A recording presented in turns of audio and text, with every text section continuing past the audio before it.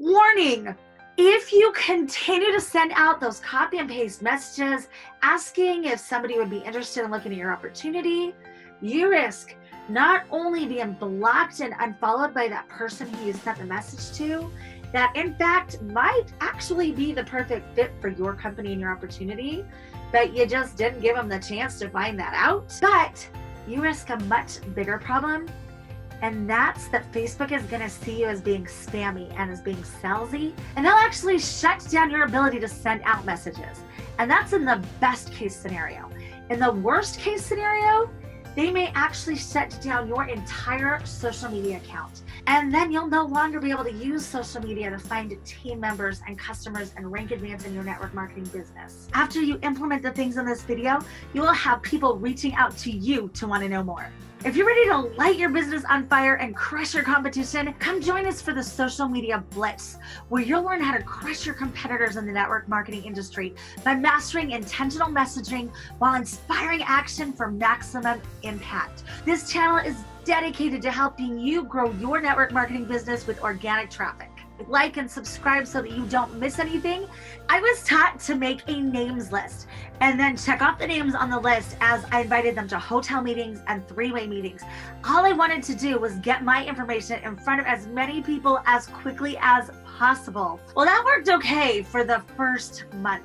I set up appointments with everybody that I knew on that list, and I just began checking people off as quickly as possible in my attempt to find those people that would be interested in joining my network marketing company and building a business of their own. I was determined to do anything in my power to reach out to people and share my opportunity with them, not only because I knew it would benefit me, but because I really genuinely cared about them, and I knew it was a great business, and I believed that would help the other person as well. When I ran out of names of people in my area, I decided that it was time to increase my business and my names list by going online. And so I reached out and made friends with people back from elementary school, high school, my college day, people that I hadn't talked to in years, but that was okay. I was building my business the only way that I knew how, which was by making a list of names. I'd heard that social media was the way to go. I'd heard that it was this wonderful, magical place where you could have people just joining your business like crazy, and I was so excited. But I only knew one way to do it, and that was by getting that on the phone with them and setting them up with a three-way phone call. And so I began to send out messages to my friends. And my message went something like this: "Hey, I'm so excited to catch up with you. It's been such a long time. When do you have a second that we can chat?" I wasn't having success, but I knew that if I just reached out to enough people that eventually someone would join my business. Anybody else ever feel that way? I was going for the no. That all came to a screeching halt one day when I reached out to a friend of mine from college. We hadn't talked in years, and we had a great time catching up. He was filling me in on what he was doing. I was kind of filling him in on what I was doing. And then I turned it into the sales pitch. You know, come join my opportunity. I don't know if you'd be interested in this or not. And I didn't think anything about it. I was just on autopilot. This is what I did. I was so excited to share my opportunity with him. I had my selling hat on. He didn't end up joining the company, but I didn't think anything about it because, let's face it, nobody was really joining my company. And I just figured at some point he'd figure it out, he'd reach back out to me, and he'd be excited and not to worry. I wasn't interested in the ones that weren't interested. I was only interested in the ones that did, right? And so I didn't think about that conversation with Sam at all after I hung up the phone. That is, I didn't think about it at all until a couple months later when Sam sent me a message on Facebook, and the message went something like this: "I gotta apologize, Sarah, because I've been really mad at you. And I realized that I shouldn't be mad at you. It was my fault." Yeah, now my ears were perked up as I was reading this message, right? And he ended by saying, "I'm really sorry. I hope you'll forgive me." And I was really confused. And I didn't understand why he'd be mad at me. I didn't think we had a problem. Well, come to find out through a series of messages, I had really offended Sam. I'd hurt his feelings that I'd reach out to him after that long a time, and that my agenda would be that I just wanted him to come join my network marketing team. I'd made it all about me without even realizing that it was all about me. I wasn't worried about him. He was absolutely right. If I hadn't had the agenda of come join my team, probably wouldn't have reached out to him, even though I loved catching up to him. Well, this stopped me in my tracks, and I wondered how many other people I'd sent that message out to that weren't brave enough to tell me how offended and hurt they were by this message. I hadn't looked at the big picture. It hadn't occurred to me what my actions looked like to the person on the other side.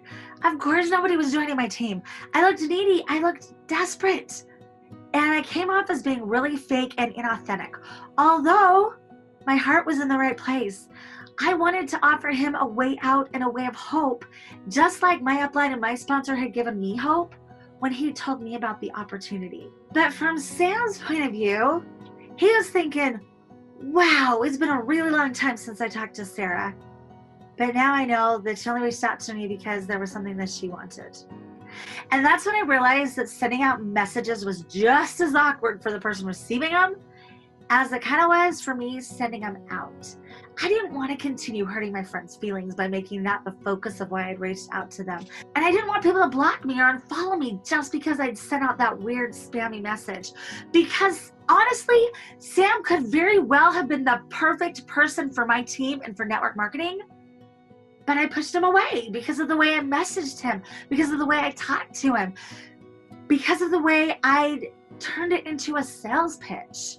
Instead of letting him reach out and approach me and tell me why he needed the opportunity. The way that I do it now, I get people sending me messages instead. And this changes the story because now I'm no longer selling to them and they're no longer feeling sold to, but now I'm actually a problem solver who's solving their problem. And they're reaching out to me because they know that I have the solution to their problem.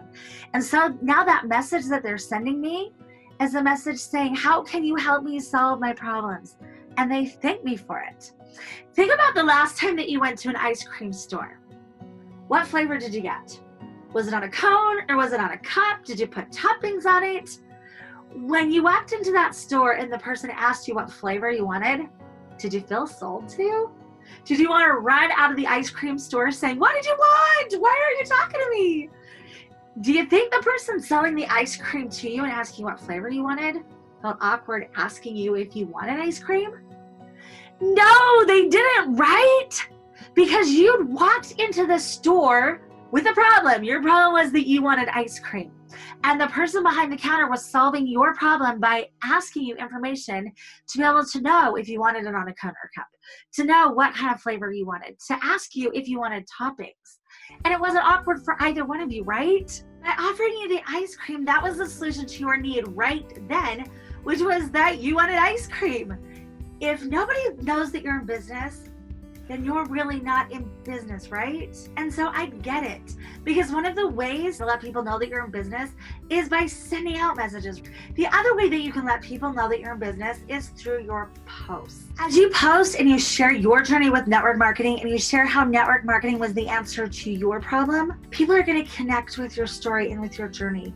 And then they're going to reach out to you to find out how they can do it too.